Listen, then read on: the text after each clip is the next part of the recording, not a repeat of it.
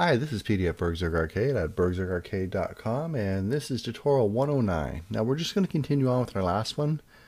And in the last tutorial, all we did was actually create the structure for our mob AI finite state machine. And this one here, we're actually going to start setting it up. So let's just start with how is this going to be triggered? Right down here. So we're triggering on this alive variable here. And I'm actually going to fire that off when they hit the on trigger enter. So we'll take a look, if they're a player, instead of assigning our target here, well, I guess we could still assign the target there. I want to change alive to equal true.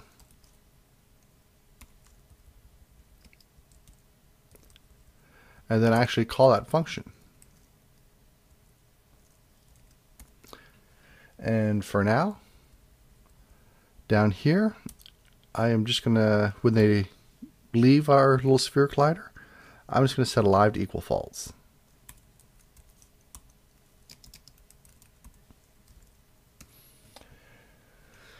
Okay, so let's start dissecting things. I'm going to start going up to the start, and I'm going to put the value of the state value to init. So state equals ai.state.init.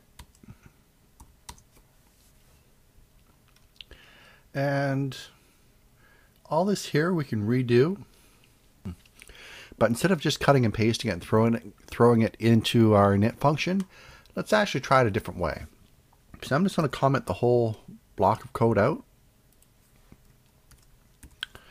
And I'm going to copy the my transform part. So I'll be commenting that out down here as well. So I'll come down to init. I'm going to paste in the my transform part. And the scripts that actually use the components are the scripts that I'm going to use to check to see if they're there. So the character controller, we use that mostly in the the advanced movement script. So that's the script I'm going to check to make sure that it exists in. So I don't really want to check to see if it exists here. So the only one I'm going to check to see if it exists is the sphere collider in this one. And to be honest, I think I'm going to make the sphere collider public now because there are some other things I'm going to want to do with the sphere collider later on. Maybe there's certain spells or abilities that allow your perception range to grow or shrink. So let's go ahead and make that globally. So we're going to say private sphere collider, and I was calling it SC. So I guess now I'll call it underscore, and I'm just going to call it, well, let's just call it sphere collider.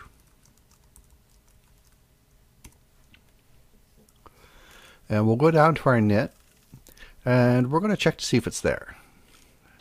Of course, I went right by my init, so we'll come down here, and right underneath the my transform, we're going to see if it's there. So underscore SC, whoops, sphere collider. I forgot we renamed it already. Is equal to get component. The component we want, which is the sphere collider.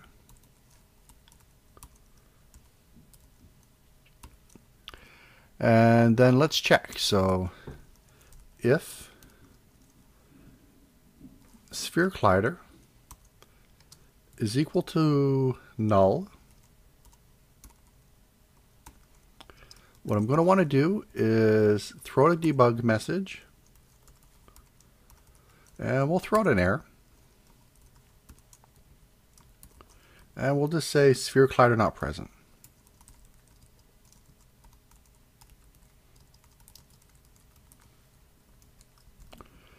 And then I'm going to return.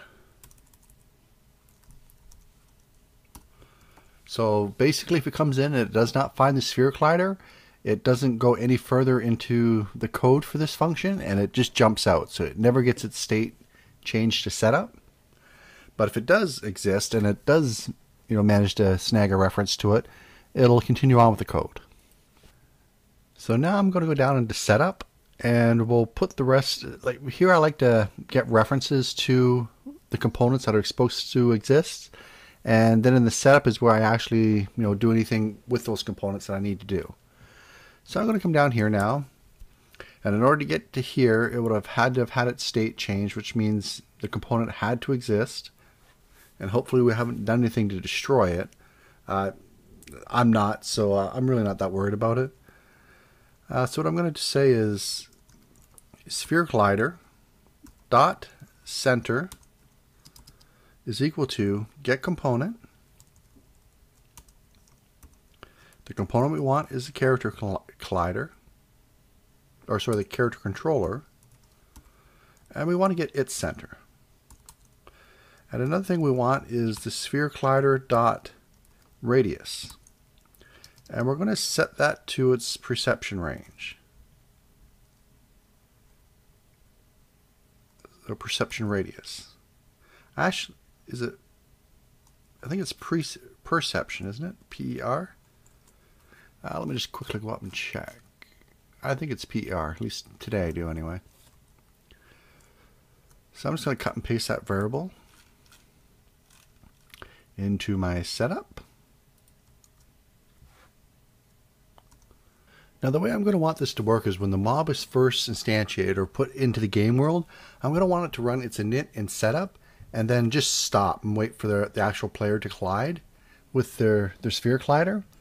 So I'm going to switch the state here to search, but under that I'm going to go ahead and set the alive to equal false, so it's not still going through the loop. And I guess in our start function, we'll set it to equal true, or we could just set it true up here. And I think I'll just set it to true up here. So we've got our coroutine with our finite state machine in. And one thing I almost always forget when I'm first doing it is to tell it that it's a coroutine. So let me just fix that. We're going to want to use start coroutine. And there's a couple ways to call it. The one that I like the best is this one here. And I believe it's the only one you can use where you can actually stop a coroutine that's already in progress. And if you have other variables or parameters that you want to pass into this function, you can just put a comma, throw in whatever it is you want to send, and throw in another one. You can put as many parameters as you want. At least I haven't had a problem with a limit. So that's all done.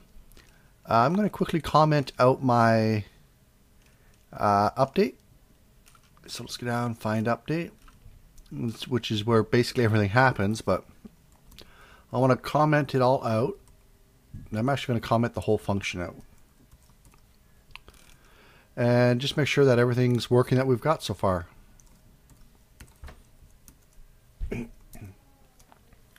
So we'll head in, see if there's any errors.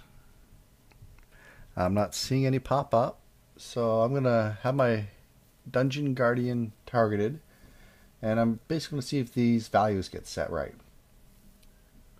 One thing we did forget was the trigger to switch to is trigger. So yeah, it doesn't seem like it worked. So the first thing we want to do is go over to the is trigger,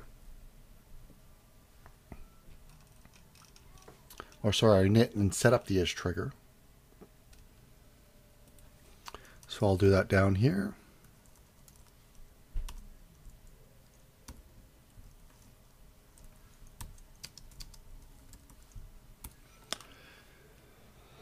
And the reason why it's not going in there into our finite state machine is because we're not actually calling it. We're just setting the value to be true, like he's alive to be true, but then we're not telling it to start the coroutine. So we'll just add that in. We'll go check that out now after it finishes recompiling. Start it up. And there we go.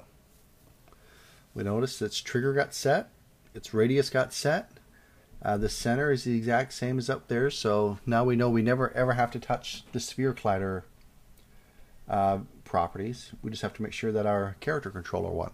And the character controller we really can't do automatically. Not easily anyway, because we're not really sure how high our model is or how wide or exactly how we want it to position. And I don't believe I've actually done anything with the enter and exit events yet. But let's just see. Nope. Okay. So let's go back into Mono Develop. And we're just over 10 minutes, but before I go, I want to throw in just a little bit of debugs into my finite state machine just to make sure everything's working the way I want it to right now. So I'm going to come down here and I'll want to debug.log, and I just want to see what the alive variable is. So alive, and we'll add in the alive variable.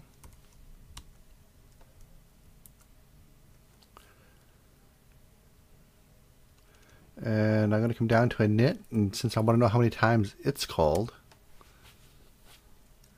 we'll do the same thing. Debug.log,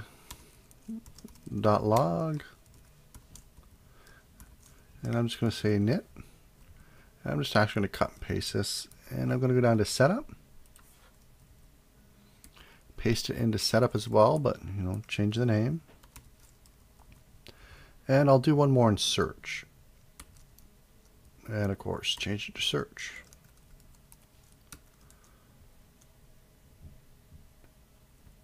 And we'll start this up.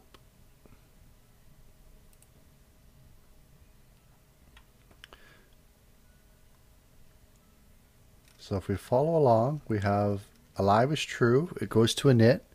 Then we go through another iteration of the finite state machine. It tells us that alive is still true. It does setup.